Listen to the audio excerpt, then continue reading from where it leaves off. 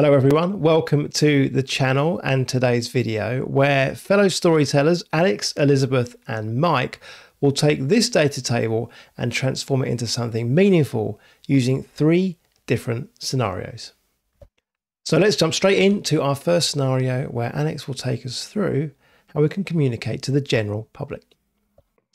So when we're communicating data to the general public, it becomes really important to think about simplicity and engagement. Now, this is certainly true for all different scenarios, but even more so here. Because if we can imagine, maybe we're on a marketing team, right? And we're trying to use these survey results to get to our consumers. Consumers, people like you and me, we are bombarded with messaging and distractions every single day. So it becomes even more important to make sure that our primary point is easy to decipher and that it's communicated in a way that's visually interesting so we don't just scan over it. So let's actually come back to our original table for a moment. When we look at this, we can see this table, it's pretty detailed, right? We asked folks a number of questions here. We quantified their responses between these two brands. We even got some letters in here indicating significant difference. Also have some survey details. We've got our sample size, our significance level. This is going to be a little bit too technical, a little bit too much detail for such a general audience. So let's actually take a step back from data, take a step back from a table or the chart type that we might use, and just get really clear and concise on what's the simple message we want to communicate in its most basic form. Right? So if we put that into a sentence, it's just that we want our consumers to know that Creamery Strawberry is actually the preferred brand over Dairy Girl Strawberry. So this is a simple message. I will argue with you that this is not exactly visually interesting to look at. So when it comes to how we might add in that visual interest, we can always turn to branding. Now, I don't have branding or a style guide to use for this specific data, but that's the fun part because I get to actually create that for this data. So I'll give you some insight into the behind the scenes of how I actually came up with my theme here. So I just did a quick Google search, came across this image, and I loved it. I liked that there were strawberries in there. I thought that was sort of a nice sensory appeal, and I wanted to see if there was a way that I could work a strawberry into a chart, sort of a challenge for me. I also liked the colors that were on this. I thought they were fun and exciting, a little bit summery, but I also liked that there was sufficient contrast between these colors. So that's an important decision when it comes to adding color into my charts. So I actually decided to build a color theme off of this image. And there are a couple ways that you can actually go about doing that. And certainly manually select and match colors independently, or you could use some software. So I just used an online free resource called Adobe Color. Nice thing about that is it lets you upload your image and then it pulls out the colors themselves. Also, it shares the behind the scenes of the actual color codes, so that can make it a little bit easier to upload into your tool. Third thing I liked about this image is the font. So the way that strawberry was written with this sort of cursive-y font, just thought that was a little bit fun, and I could maybe use that to distinguish my two brands. So let's actually take a look at my really simple sentence by just layering in color and font, looking at the overall feel that we now have. So certainly more interesting to look at, but we can imagine that we would be even more persuasive if we supported this message with some data. Let our consumers know that Creamery Strawberry is in fact the preferred brand. In fact, 4 out of 5 ice cream lovers prefer Creamery Strawberry's flavor over Dairy Girl Strawberry. You can see that strong call to action also included. So we've got our simple data-driven message. And when it comes to now thinking about engagement, we can do a very quick trick.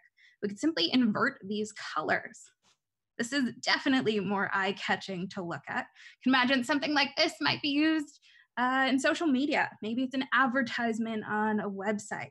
So having a really strong, bold colored background like this is going to help make sure that our consumers see this and they don't scan over our message.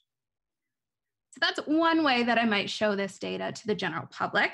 But you can imagine if I wanted to be even more detailed, maybe use some of the values from that original data table, I might maybe not choose a table, right? Maybe I might visualize it in a more novel chart, something like a dot plot. Benefit of using a novel chart like this is that it's just simply less familiar. And so when you have a less familiar chart, sort of get that newness factor, that interest that can engage your audience. Anytime you use a novel chart like this, you want to be mindful, though, that you're not sacrificing clarity. It becomes really important to make sure that you have strong takeaways, solid labeling, you're using simple, accessible language. Could also go ahead and layer in some brand colors, some of the color themes that we chose, being thoughtful about the intensity that we use so that our consumers focus on creamery strawberry.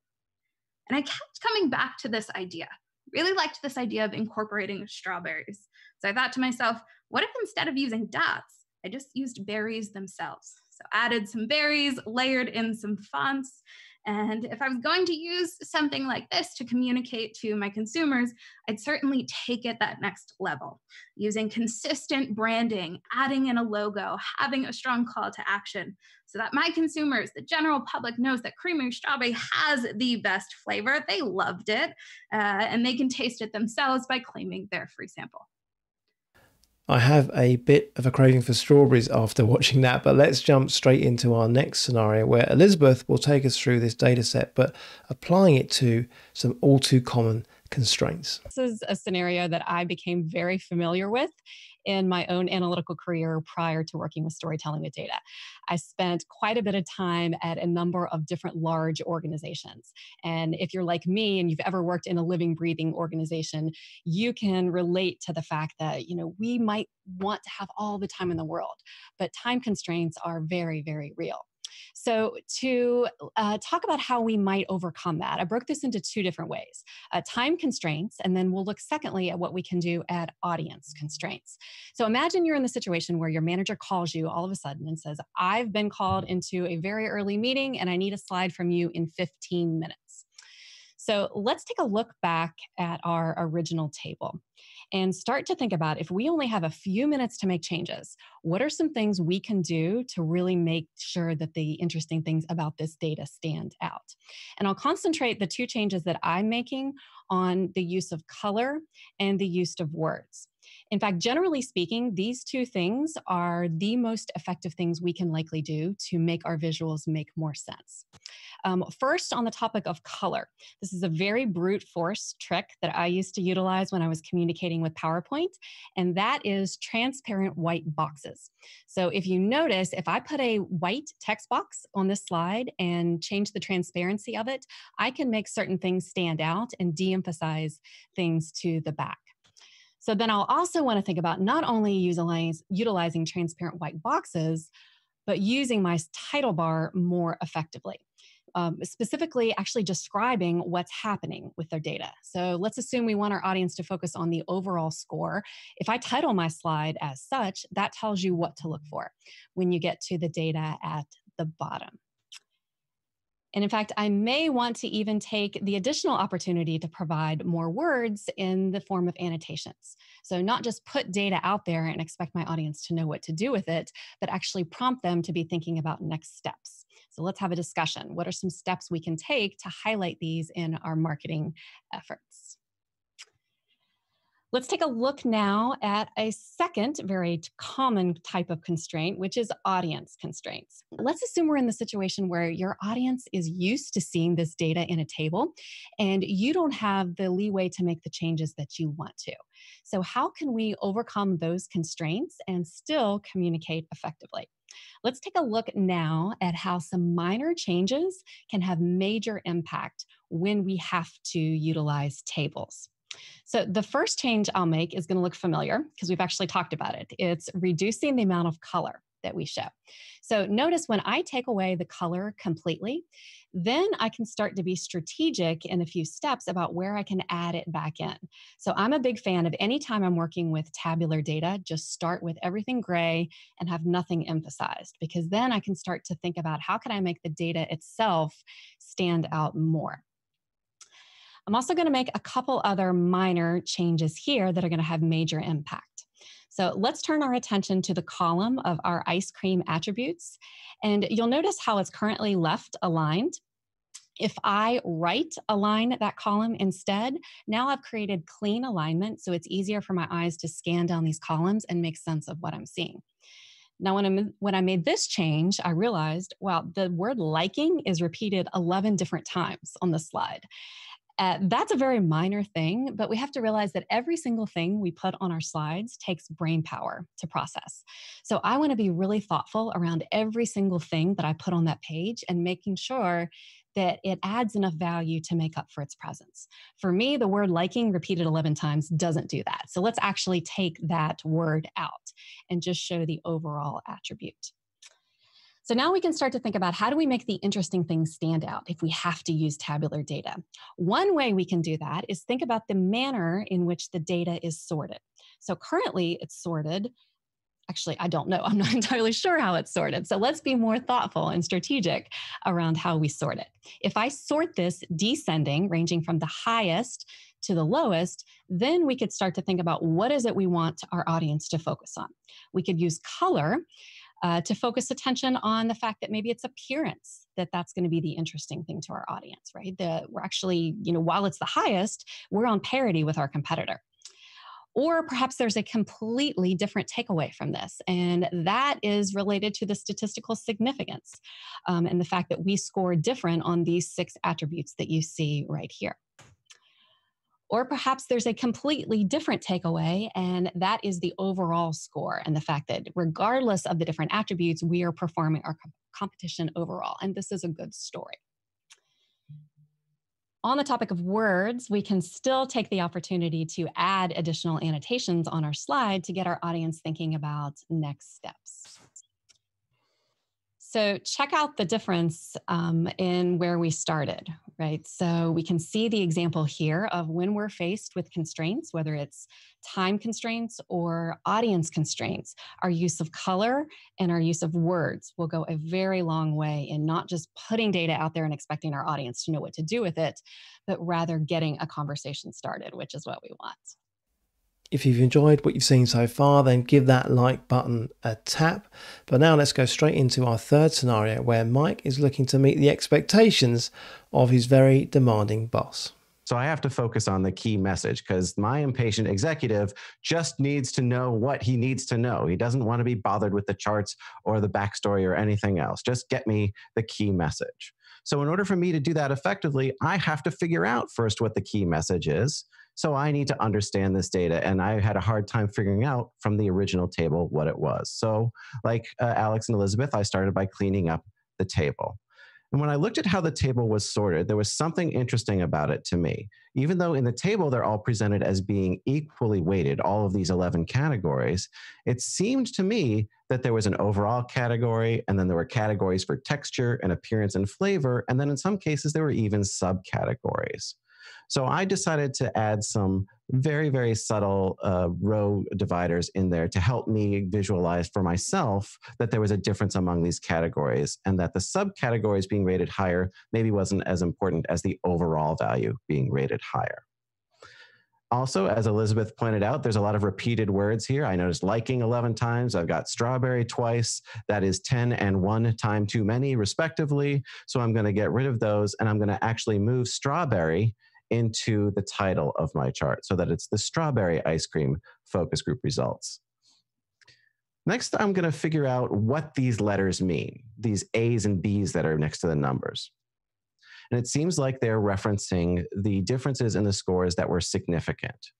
So if those are the only scores we care about, I might want to de-emphasize the other scores. And in doing so, by making them very faded out gray, I'm noticing that the significant differences were in all of the flavor categories and in the overall category. And it was the texture and appearance categories that weren't that important.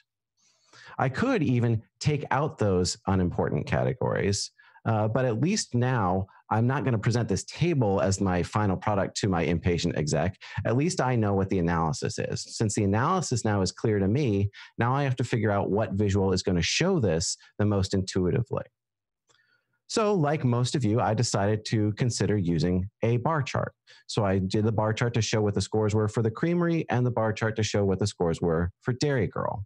And this is great if I'm trying to compare the scores within each of the 2 brands.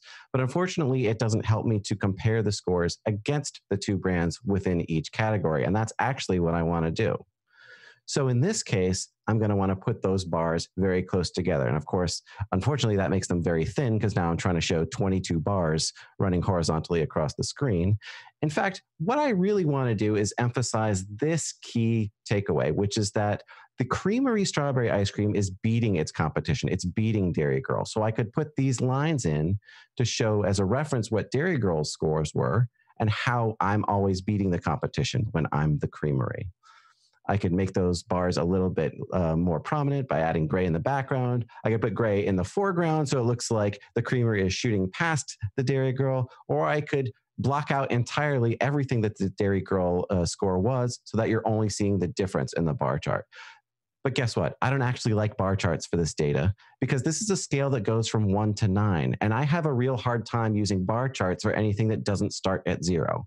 And by the way, this is just a scale on a number line. It doesn't actually encode quantity in any way. So that's another reason why I'm not thrilled about using a bar chart here. I decided to use, instead of a bar chart, a slope graph. Slope graphs are going to let us compare rises and falls, and they let us compare two different competitors on the same scores against one another. So I can have Dairy Girl on one side, Creamery on the other side, and the slopes of the lines moving up from Dairy Girl to Creamery on each of these attributes tells me that we are highly ranked compared to our competition. When I put a thicker and more bold line, you can see those rises even more clearly. And you can see that the Creamery was rated higher than Dairy Girl, significantly so across all of these categories wherever there was a notable difference. So now that I know how to show this data, let's tell the boss. If I'm presenting live, I know my boss is busy. He's a big, bombastic guy. He likes bold strokes. So I can say, hey, boss, do you know how many times Dairy Girl beat Creamery in this taste test? I can tell him 0 times. Dairy Girl was never rated higher than us on any of the categories. So let's look into it a little bit more. There were 11 categories we tested. We were higher than them in 10 of 11, and we tied on the 11th. There were some that we were close by and there wasn't a significant statistical difference between these two, but guess what? We tied or beat them in those categories as well. It was on overall and flavor where there was this significant difference between the Creamery's ratings and Dairy Girl's ratings. Flavor, overall liking, we were way ahead in all of these. So our formulation of strawberry is preferred by our focus group, and we should definitely market this one because there's a strong taste preference that consumers have over our main competition. And if I can't present it live to my impatient executive, I would still include all of this data as annotation, but I would use bold text, big text, and bright color to make sure that he doesn't miss the key takeaway, which is that testers overwhelmingly prefer the Creamery over its competition. A very simple data table there, transformed many different ways using those 3 different scenarios. If you enjoyed the video today, don't forget to give the like button a tap. And if you're interested in seeing content from us going forwards, then also hit that subscribe and notification bell as well. We release videos weekly here covering all manner of things from makeovers to tutorials and other design related tips and tricks as well. So until next time, thanks for watching.